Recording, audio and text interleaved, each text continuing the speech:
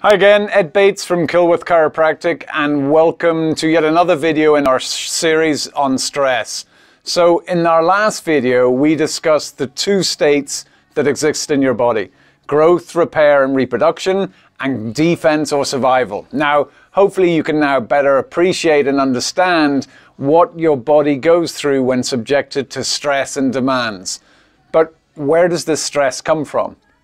Well, stress can be divided into three simple groups: the 3Ts, or toxins, trauma, or thoughts, or if you prefer, chemical, physical, or emotional.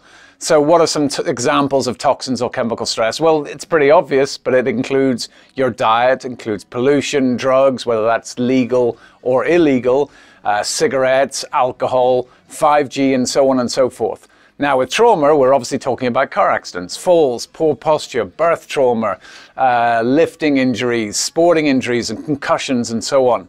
Now I've no doubt that these physical or external sources of stress, namely trauma and toxins, are very obvious to you. But the third group, your emotions or your thoughts, are not maybe as clearly as obvious or as clearly understood. Yet, according to research, trauma and toxins are at the very most only responsible for 10% of all illnesses and diseases. In fact, some sources go as far to say that 98% of all health problems are caused internally by our thoughts and our emotions.